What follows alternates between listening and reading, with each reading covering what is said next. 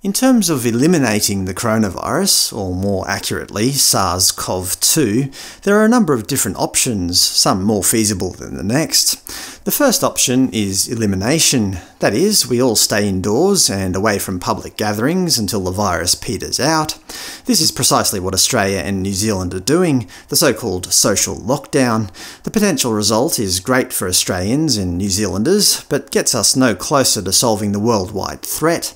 Even if we manage to get down to 0 cases of COVID-19 in Australia, we still can't open our borders until the entire world can say the same. All it takes is a single asymptomatic individual to enter the country and slip through customs, and the whole crisis starts over again. However, locking our borders forever will quite frankly destroy our economy. We need international students and tourism for our economy to prosper. One solution would be to test every incoming traveller for COVID-19, but unless we develop a very cheap, effective and most importantly quick test, then that's simply not going to happen. It might be a temporary solution, but it's probably not something that we could go on doing forever. The next option is herd immunity. That is, 80 to 95% of the population become immune to the virus, and the virus eventually stops spreading.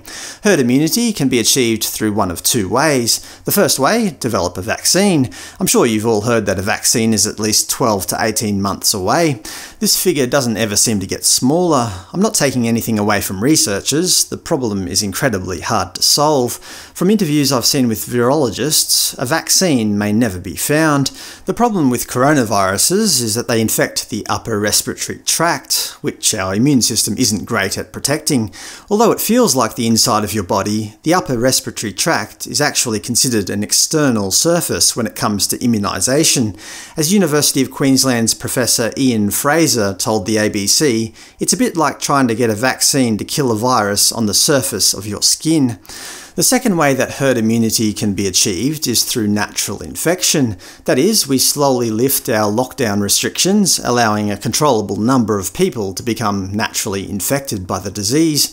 Some of us will unfortunately die, but most people will survive and will develop antibodies to fight off the virus. However, this method is not without its risks. One, we don't know how long any such natural immunity will last. Is it forever, or is it only for a year or two?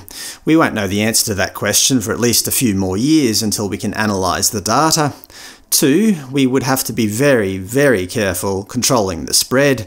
It could easily get out of hand, see the likes of New York or Italy. If too many people develop COVID-19 at the same time, our healthcare system may become overburdened. I don't think this option to achieve herd immunity is particularly attractive to the public at large. The last option, and probably the most realistic, is that we just have to learn to adapt to the disease. With time, we'll become better at discovering who has COVID-19, we'll become better at treating it, there's a few prospective antiviral drug treatments being trialled at the moment, and we'll all learn to become more aware of how to avoid catching the illness. Does this mean that we'll never be able to shake hands again? I'm not sure, but as long as there's the looming threat of COVID-19 in the back of our minds, we may not have a choice.